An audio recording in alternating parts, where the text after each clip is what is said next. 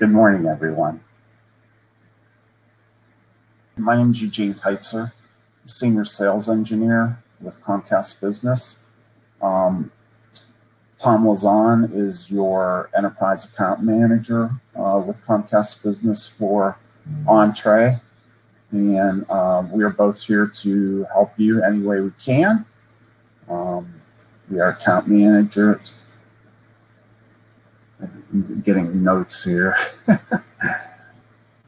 Yes, I'm getting pinged here by my team because they haven't made it in yet. But anyhow, I want to get started. Tom and I are here to help you with any questions. Welcome to TechX 2020. I'm going to cover preventing volumetric attacks with DDos mitigation, the advantages of connecting directly to AWS and Microsoft Azure. So let's get going. Just to let you know, October of this year is actually the 17th Cybersecurity Awareness Month. Our U.S. Department of Homeland Security started Cybersecurity Awareness Month, and this is to help, of course, make people aware, and also make people aware of the tools that are available to have a better response for cybersecurity and be able to safely use applications, use the internet, etc. So there's lots and lots of events going on in October. Comcast has a few webinars available.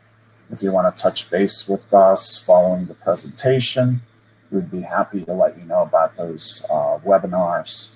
And you can look up Cybersecurity Month online, and I'm sure you'll find lots of information and events that are going on during October. So I just want to cover that real quick.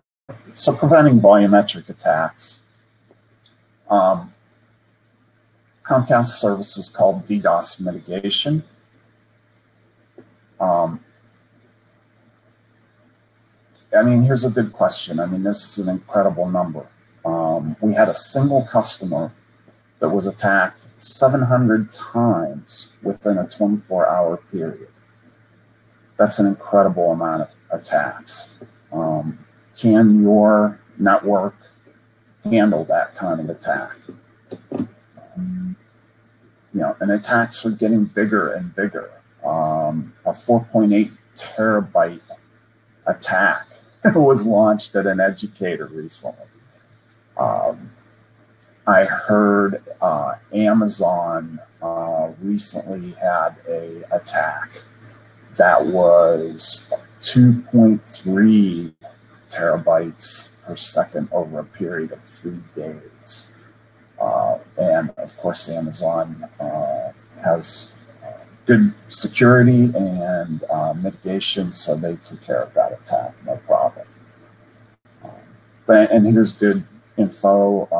85% of attacks are toward the education sector. That was huge this year. A lot of kids didn't want to go back to school for obvious reasons. But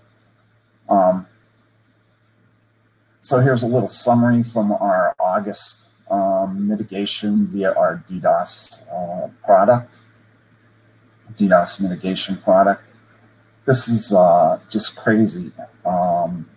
Attacks in August were up almost 1,000% versus the month of July. And our number of attacks mitigated up 786% versus July. And our largest mitigation, 2 gig per second in August. So lots of good information here. Our longest attack, 1 day in duration. We dropped 29, almost 30 gigabytes of traffic, which was actually down. We did pass a large amount, 6 times versus July. We passed 6 times more clean traffic through to our customers. And this is very interesting. The volume of the largest attack, actually up 20 times greater size of attacks in August versus July. That's an incredible number. You know, and what that tells me is there's just more and more devices out there that attackers are using to hijack devices and send volumetric attacks at our customers at larger and larger volumes. Moving on. And the Comcast network is not immune to DDoS attacks.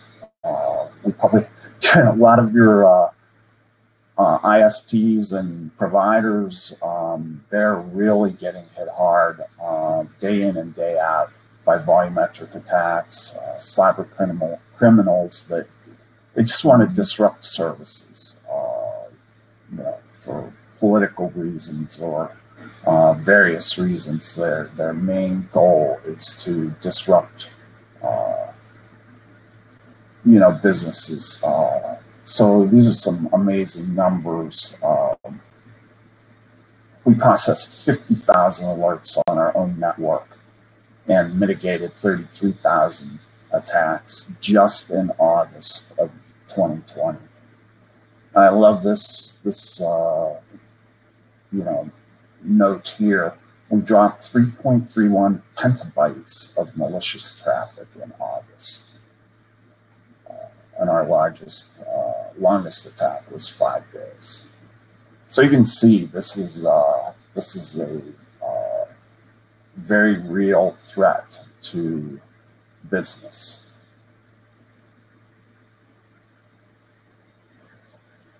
Okay.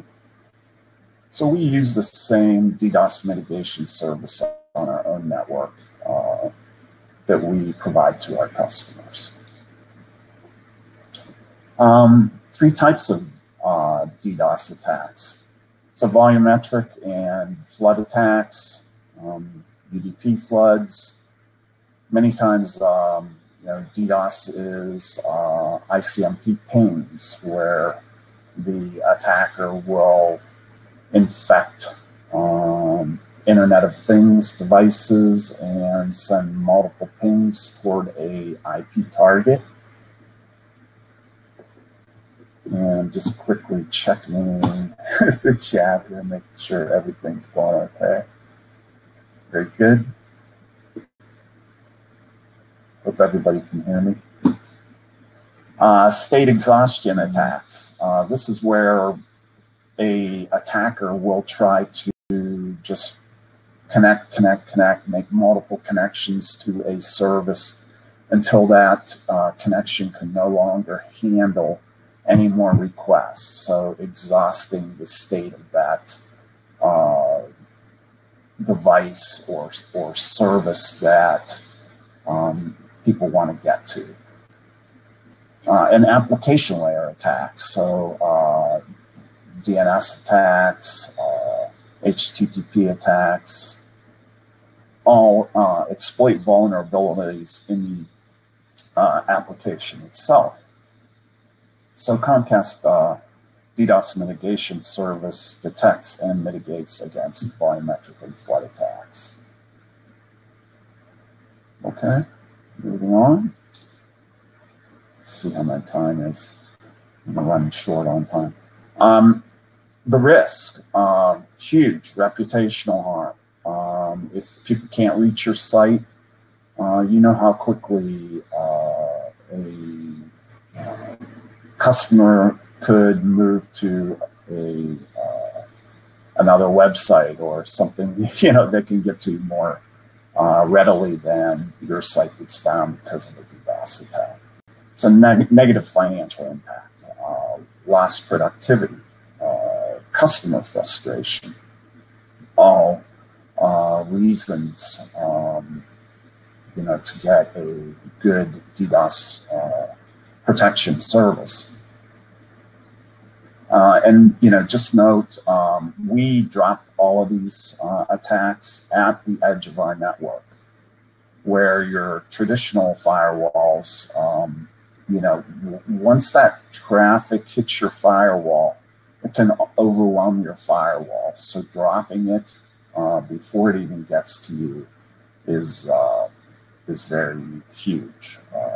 That's exactly what you want to do, is drop these threats before they actually get to your network. Many different types of attackers, organized crime, political's a big one right now. And some of the ways that this happens, botnets, so many different origins for that traffic. And just think about, in the time of the pandemic right now, everybody's VPN'd into the internet from home, a lot of people working from home. So, everybody's VPNing over your internet access. If that internet access goes down for a day, all of a sudden you're giving all your employees the day off. So huge financial impact.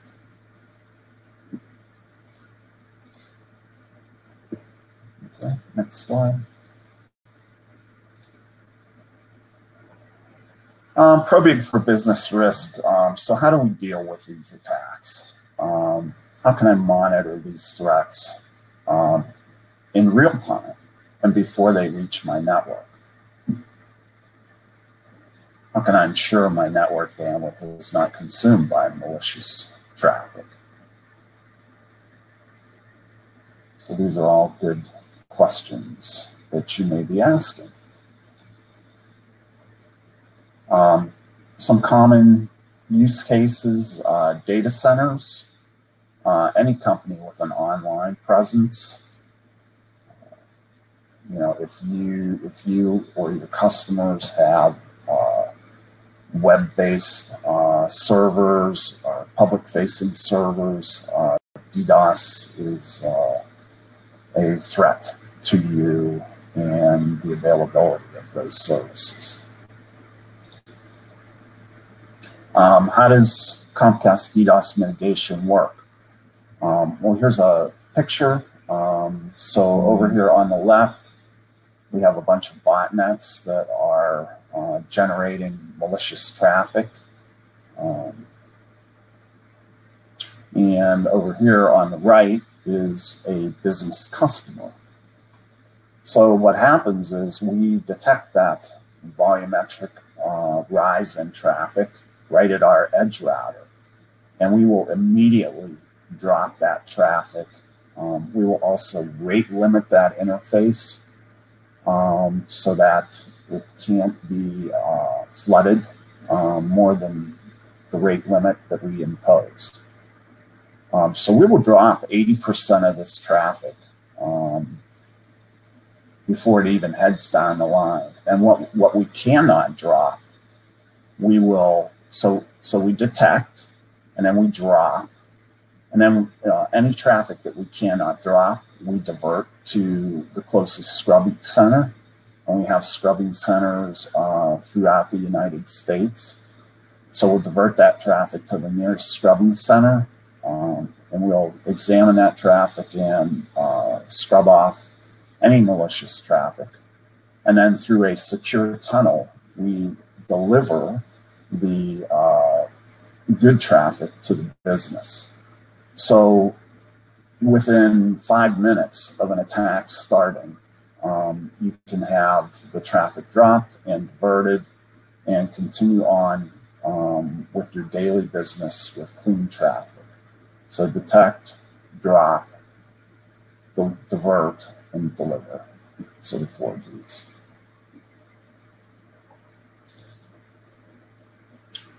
And again, just some more information on how this service works. This is kind of what I was just talking about. We detect, drop, and rate limit, divert to traffic, and then clean traffic is delivered. And that's it for direct cloud, or I'm sorry, DDoS mitigation. I hope that was informative. Now we'll switch gears and jump into Comcast direct to cloud. This is the ability to directly connect to cloud providers. Interesting note here, by the end of 2021, most enterprises will put a mechanism in place to move to the cloud. And this is twice as fast as before the pandemic. So the pandemic has caused people to move to the cloud at double the speed that they were before the pandemic. Spending on cloud services will surpass $1 trillion by 2024. Pretty amazing. Comcast Business can connect you over our private fiber network, layer 2, directly to cloud providers, so private, secure,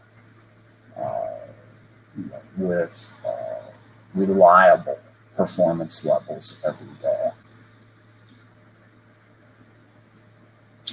Businesses are transforming, growing use of bandwidth, voice over IP, video.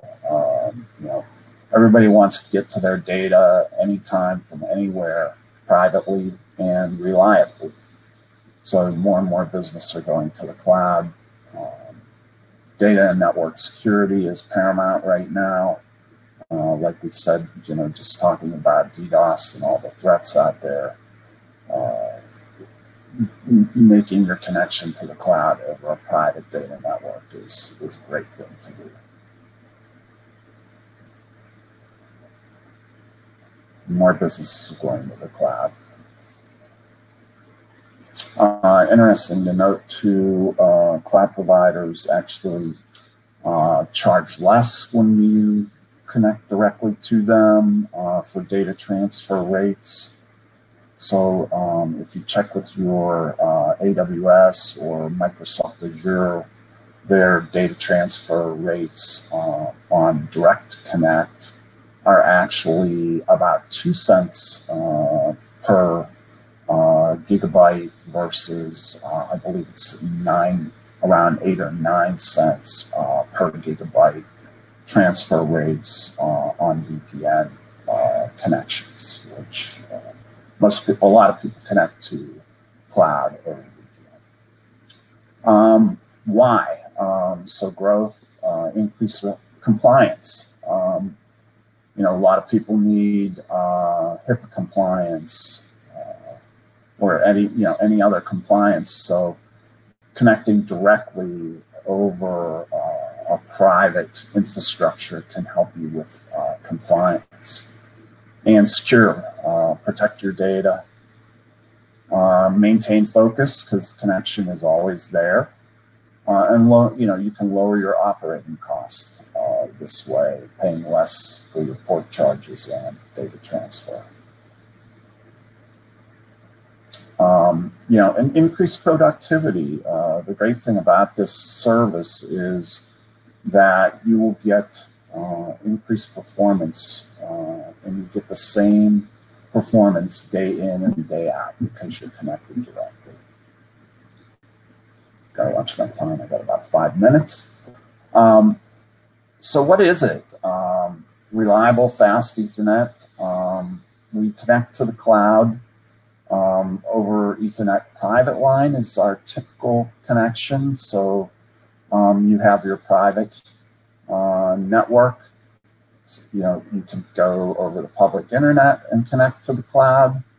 And you have the daily traffic on the internet. You don't really know what's my latency going to be day in and day out. It could be different. It could be 20 milliseconds today. It could be 50 milliseconds tomorrow. It could be 70 milliseconds a week from now. With Direct Cloud, we connect you over our private fiber point-to-point Ethernet private line. All of your sites can get to that connection, so all of your locations would be able to get to this. And you have that consistent day in and day out performance. Again, private, compliant, and with great performance.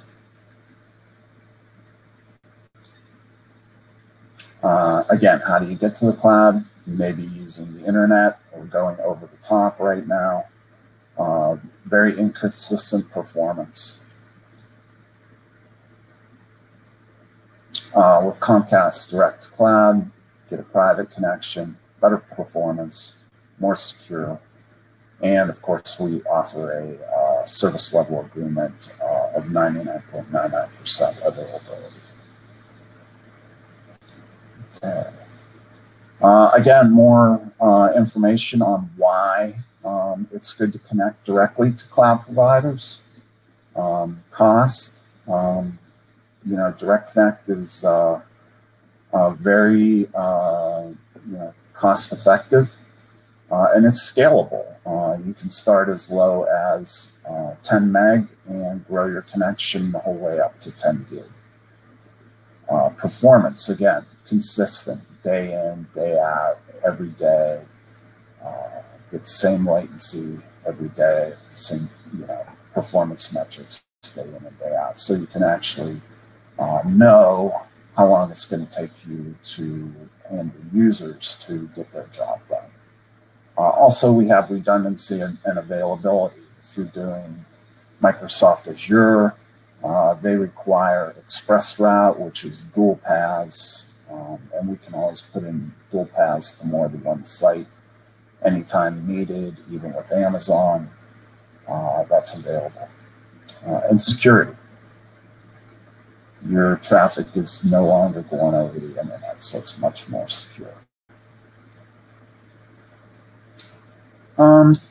Just challenges, managing application performance, dealing with throughput and latency issues, and as we mentioned, security.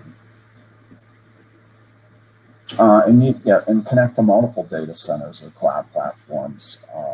We have customers who connect to Amazon Web Service as well as Microsoft Azure. So you can connect to as many cloud providers over our private network as you would like. Ooh, and I'm getting close on time. So just a little bit about AWS. These are some of the applications everybody accesses: elastic compute, storage, and virtual private cloud services. AWS is the largest cloud provider. They actually host a lot of Microsoft Azure's platform. Here's Azure, software as a service, Office 365, platform as a service, infrastructure as a service, all available through Microsoft Azure. Broad set of tools, pay as you go. So again, any further questions you have will be in the lounge. I hope it was good for everyone. I thank you for attending TechX, and we'll talk to you more in the lounge. Thank you.